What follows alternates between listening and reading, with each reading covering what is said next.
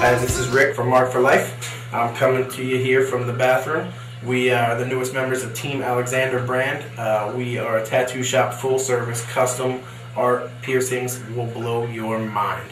I hope you enjoyed the show. This is our pilot episode. Don't change the channel. Keep you down, you're the best around. Nothing's gonna ever keep you down, you're the best.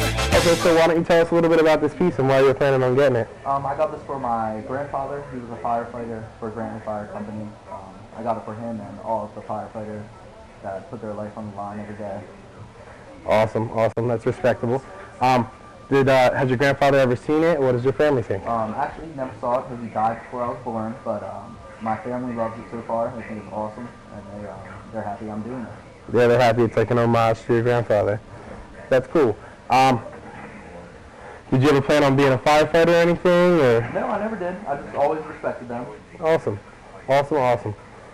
Well, cool. Let's get started. All right.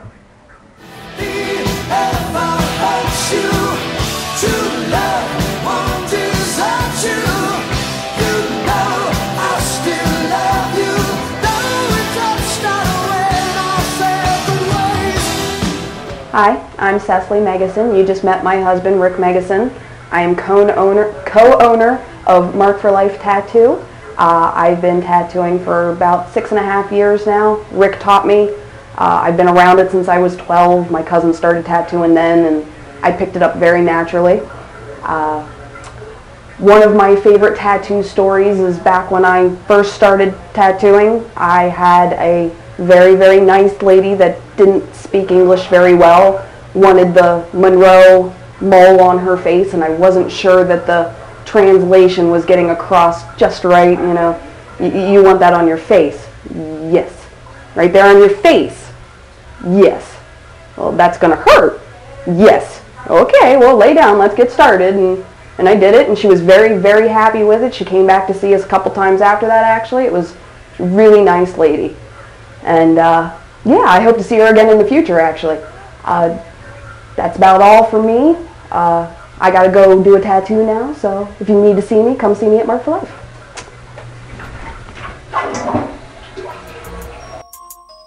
All I want is somebody that's gonna love me for me. What's up, everybody? My name's Sean Saylor. People call me Saylor, people call me Sean. You can call me yours if you're, the right person. Either way, when I'm not sitting on a toilet, I'm the piercer here at Mark for Life. Been working in the industry. If I have to think about it here and do the math, I've been working in the industry and piercing for soon to be 8 years, I do believe. There isn't a single piercing I really don't like to do. I'd say my favorites are probably, complex surface stuff, larger projects. But I'm also a really, really big fan of nostril piercings. I know they're kind of plain Jane and ordinary, but they're some of the most fun to do. It's really, really easy and surprising how fast you can get a basic piercing done if you know what you're doing. I don't know where to go from here. I lost my train of thought. As far as one of the more interesting piercings, I mean, there's plenty to talk about.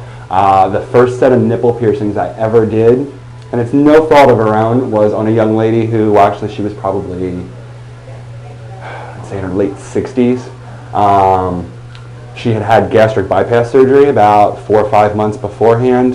I don't know if you guys know what gastric bypass surgery does to the human body, but it basically turns you into a giant skin suit. It's kind of like wearing a mascot costume made out of your skin. So everything kind of points to the ground. Marking said piercing was really, really interesting. It was the first set I ever did. Basically, me, young piercer, super embarrassed. I had to literally kneel down on the ground at one point and mark her like this, and then explain to her that that was the best reason why, because her boobies point at the ground. Not exactly the awesomest conversation, but they don't always work that way. Either way, look at the time. I think I have a piercing to do, so I'll catch you guys later. Oh wait, hold on.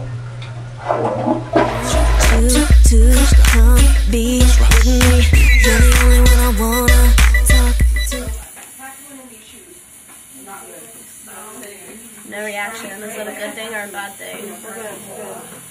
We're good. No, there's a reaction. Look at your legs. I'm not watching our legs. Is it bleeding a lot? No, I'm just making sure any of the blood that got ground into your hair is lifted up. As you swell, these guys are going to go kind of crazy cockeyed. As long as you keep them taped like we talked about, they will heal exactly in position. This guy's already starting to puff up a little bit. Alright, cool. Get a shot. Minus that little spot of blood there. We'll wipe that up. However, they look awesome when they're done. It's pretty, it's got some street cred there. You know tattoos make you fight better, right? No, that's right. That's fact. Proven fact. It is a proven fact. Somebody great once said that. I can't think of who though. Oh yeah, wait a minute, I remember. He's an asshole. Alright. Get out of the chair. Look at all that detail. I think it's awesome. Phenomenal. It's amazing, dude. I'm glad you dig it, man. So hi, I just finished up with Richie. You guys met him a couple weeks ago when I started the outline on his Sublime sleeve. And then we just went through and added the black shading and beefed up all the lines so they're nice and thick. And we thought you guys might want to see what it looks like when it's all done with its black and gray shading. Yeah, lean in there, let them see the back, see the wonderful 40 and the cloud and the pot leaf and the monies. And then we come around, and I just went in what was there just a little bit, just to make it blend in with what we got going on already. And then when we finally get to come back in here, we're going to hit the drum again. He did not like that area. It was sensitive there. So it was very sensitive, so we decided to stop while we were ahead. And the next time he comes back, we're just going to start coloring her in so that it can be a whole complete sleeve. Full of color. Full of color. And we were very excited to show you what we got done today. So there you are. Now we're going to go sit on the couch and play video games and say swear words. So part of my duties here at the shop are, as shop manager, are to answer the Hold on. I'm sorry. Do you know where the phone is? No.